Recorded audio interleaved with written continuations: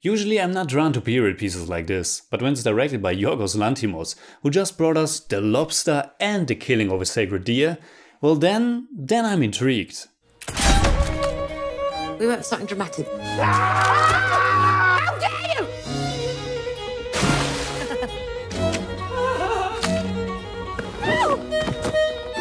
Your Majesty. I'd like to enjoy the music now.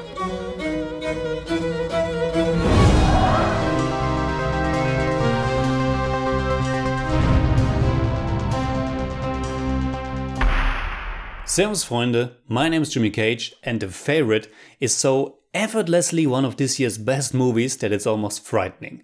But it's really that entertaining, that masterfully crafted and that filled with great performances and cinematic flavor.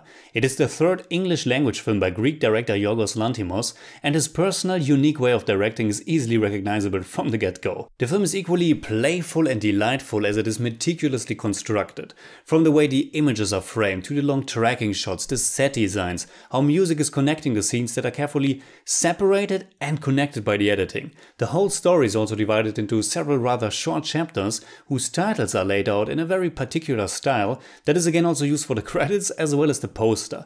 The names of those chapters are also directly picked up again in the dialogues, and the dialogues on the other hand are yet another element of the film that is very poignant and witty, which brings me to the people who are playing the characters in the film and the way Lanthimos is directing them. He populates his world with marvelous characters who are being brought to life by absolutely stunning actors, and more so actresses who give such delightful and strong performances. And all of this brings me back to my initial observation. The Favorite is both extremely entertaining and playful, as it is meticulously crafted in a way that's reminiscent of Stanley Kubrick, only that it has a whole different tone. The setting of The Favorite is a luxurious, decadent English court at the beginning of the 18th century. England is at war with the French, and Queen Anne, played by Olivia Colman, has to make difficult decisions for the future of her people. Bummer that she's neither that interested in politics nor that sure what she should do, and from the beginning the absurdity of this whole feudal system is resonating. But the main focus of the film isn't politics, but a relationship between three remarkable women. Lady Sarah, played by Rachel Weisz, is Queen Anne's closest friend, and she's not only governing the country in her stead, but she also shares the bed with her. Their banter is fantastic, and you can feel their passion and love, but also their brutal honesty towards each other. Their relationship is quite strong, but everything is getting mixed up once the new servant Abigail arrives at court. Abigail is portrayed by Emma Stone, and she's simply incredible here. She arrived at court getting kicked out of the carriage, landing in mud, getting kind of abused by her new superiors, and one wonders how she's deserving all this harsh reality. I hoped I might be employed here by you.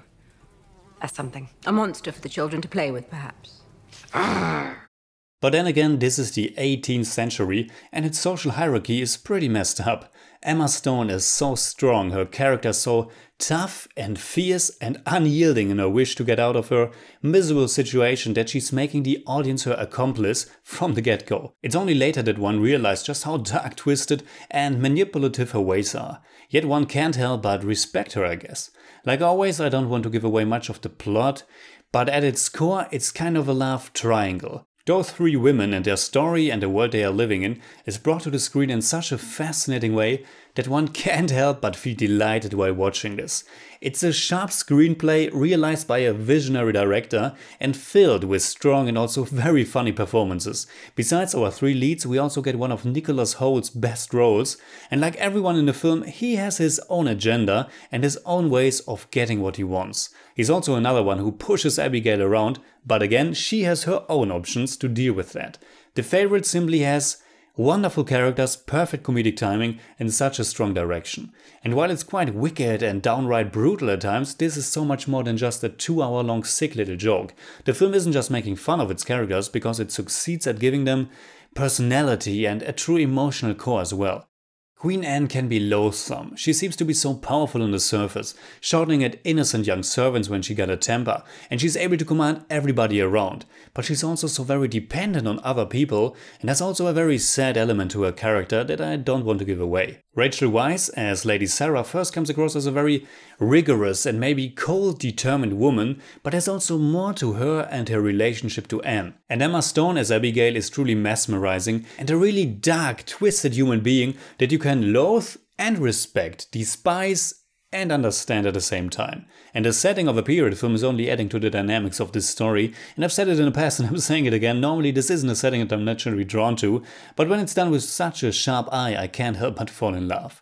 The Favorite is as far away from a dry, slow and heavy period piece as it can be.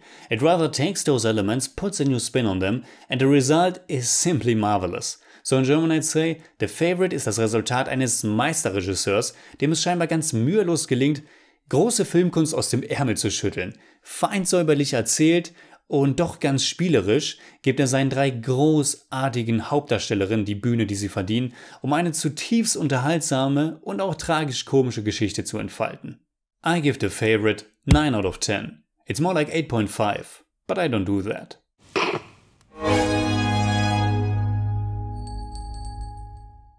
Alright, that's it like always. Comment below and let me know what you think about The Favorite.